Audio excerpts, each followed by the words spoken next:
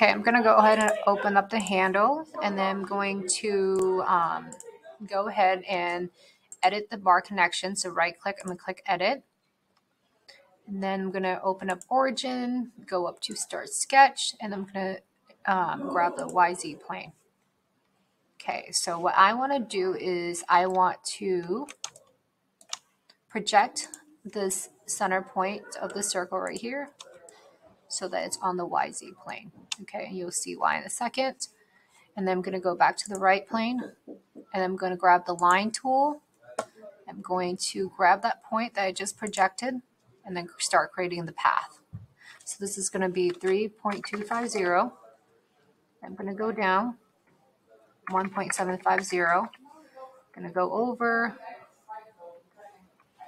Make sure I have that. This is going to be, make sure it's 90 degrees, 8.250, and then going up. It's going to be 1.750, and then over, it's going to be 3.250. Okay. And I'm going to fillet the edges, 0.5. Okay. So let's see, this line and this line with this, these two lines, and then these two lines.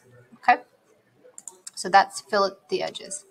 So now I'm going to go to, I'm going to finish my sketch. I'm going to go to sweep, and I should be able to click on this profile, and I'm going to select the curve, which is this path right here, and hit OK. It says path does not intersect the profile. It is recommended, which is fine. Okay, I'm going to go back to return, go to view my bar, and then right click on properties. It should be correct, and yes it is. And that's it, you're done.